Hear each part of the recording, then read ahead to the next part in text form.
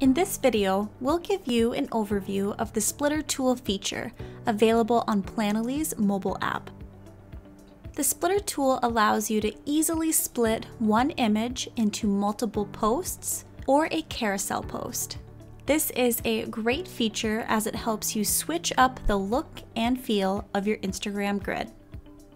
Please note, the splitter tool is currently available only on Planoly's mobile app and for image post only. To access the splitter tool, first upload an image to your grid. Make sure to choose an image that has a high resolution.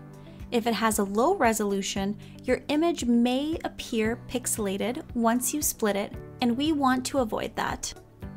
Now, tap on the grid icon at the bottom right of your image.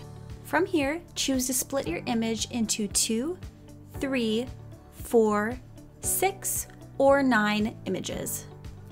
Planoly pro tip: we recommend playing around with the 7 splitting options to see which style you prefer.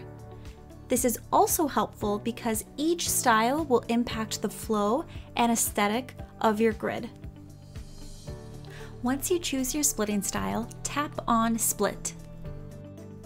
You have the option to upload your image as a carousel or as 3 separate posts in this example. There you have it! Your image has been split into 3 separate posts on your grid.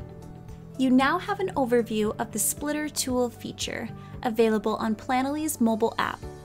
To learn more about IG Planner, visit Planoly Academy at pages.planoly.com/academy.